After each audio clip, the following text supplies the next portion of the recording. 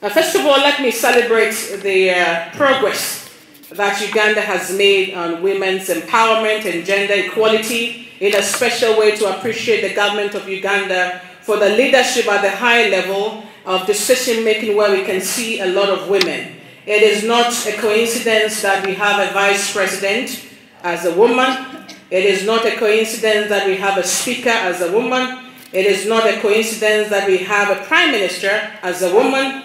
It is not a coincidence that we have the Minister of Gender as a woman.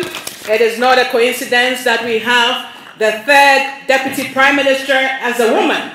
We still have a lot to do in terms of promoting access to quality education and healthcare. We still have a lot to do in terms of strengthening the enabling environment where women can increasingly participate freely in political, in economic, and in social spheres. And there's still a lot more to do, again, like I said, to eliminate violence and harmful practices against women, against girls, against children. For women to prosper in the economic sphere, they need capital.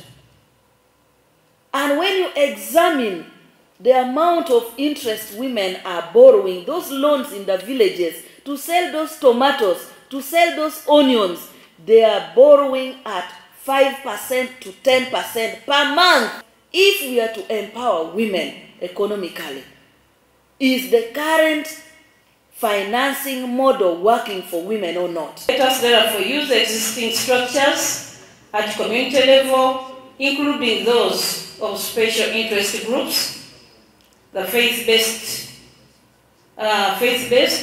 culture and civil society organizations, as avenues for reaching out to the intended beneficiaries.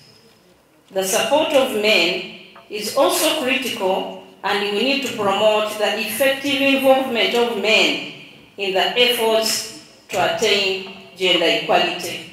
One shot.